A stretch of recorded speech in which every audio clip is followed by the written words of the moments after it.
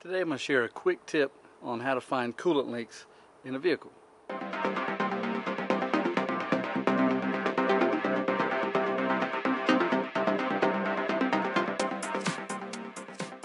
If you have ever had a car that continues to lose coolant, it may start overheating, it may not, but you notice that the radiator keeps getting low, keep adding coolant, and you can't find a wet spot on the ground, you know how frustrating it can be to try to find one. But what you can do is you can go to an auto parts store and you can rent a pressure tester. Now this pressure tester came from O'Reilly. It's got various adapters, has the pump, allows you to pump pressure into the coolant system and to make any leaks come out that you may have. Now instead of spending all that money on a coolant leak that you may never have, you go into O'Reilly. This particular one costs $166 with tax. You go ahead and you pay for it, they give it to you, they give you 48 hours to use it, and then when you return it within the 48 hours, they refund the entire $166 to you, so you really can't beat it. So the good news is if you rent it and you can't find a leak, I mean you pressure test, and you never find a leak, which can happen sometimes, you're not out any money. Now the reason why you would want a pressure test is because while you're driving the vehicle, pressure goes up, cap has a rating on it. This one is 16 psi. So when you're running the vehicle, pressure is going to go up, fluid is going to be moving, and that's likely when you're going to see a leak. Problem is you're driving down the road. When things warm up, cracks can get bigger.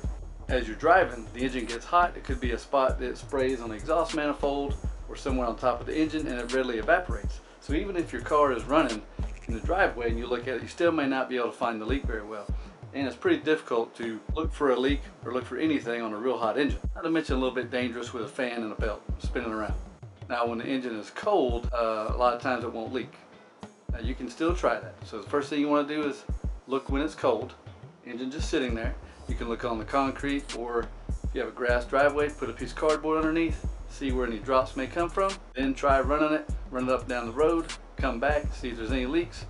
If you can't see any leaks that way, then you're going to have to do a pressure test. So the first thing you want to do is find the correct adapter for your vehicle. You've already checked this one works. You take your old radiator cap, measure it, looks about right. You want to install the adapter just like you do the radiator cap.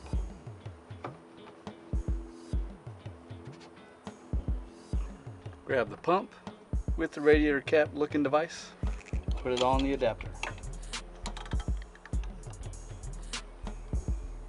Like that. This handle is loose, but the cap is tight all the way on, just like a radiator cap. Grab the pump, start putting pressure into the system.